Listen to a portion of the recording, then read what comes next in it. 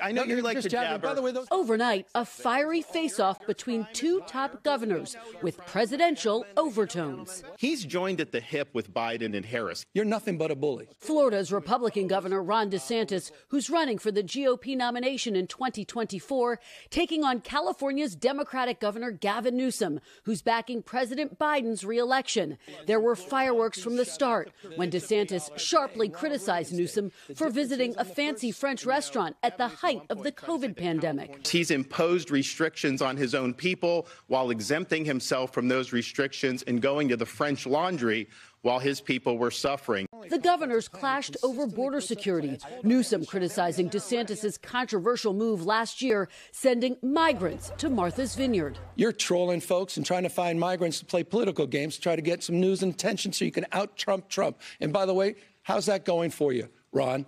You're down 41 points in your own home state. DeSantis firing back, accusing Newsom of being soft on border security. This is the vision of Biden, Harris, Newsom. Open borders. But it was the issue of abortion that prompted some of the sharpest exchanges.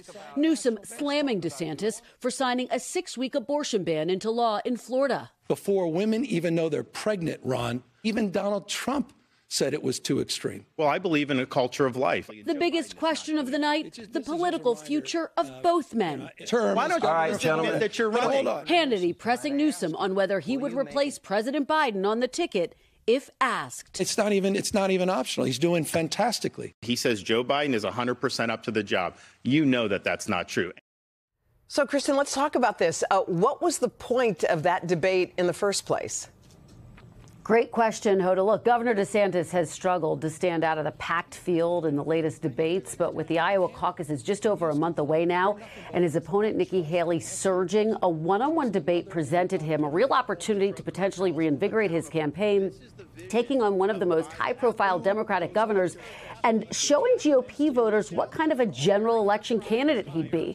This also served as a chance for Newsom to assert himself on the national stage beyond California and establish himself as one of President Biden's campaign's main surrogates, despite all of the buzz about a potential run. But make no mistake, he's already getting plenty of buzz for the future.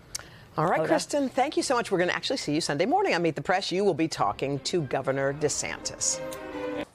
Hey, thanks for watching. Don't miss the Today Show every weekday at 11 a.m. Eastern, 8 Pacific on our streaming channel, Today All Day. To watch, head to today.com/allday or click the link right here.